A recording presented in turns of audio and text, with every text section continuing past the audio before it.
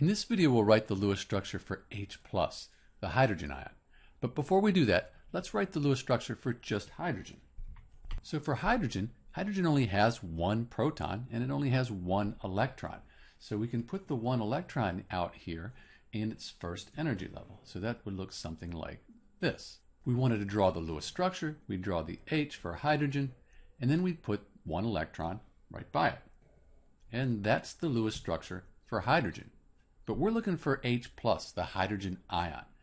And the hydrogen ion, when we have that plus sign, that means we've lost an electron. So we'll take our electrons away, and then this shell here, that doesn't really make any sense. And now we need to put our plus back because it's H+, and it's the hydrogen ion.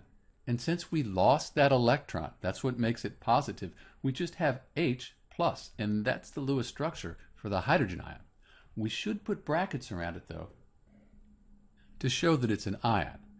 However, lots of times you'll just see it written as H+.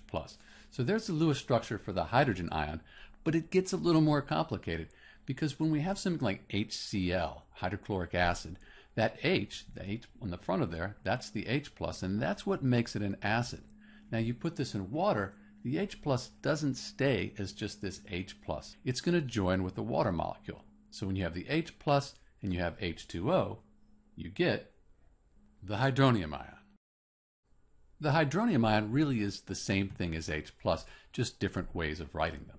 You can find a link to the video for the Lewis structure for the hydronium ion in the description of this video. But that's it. We have H+, the hydrogen ion, sometimes just called a proton, very important in chemistry, and particularly when we're dealing with acids, H+ is a very big deal.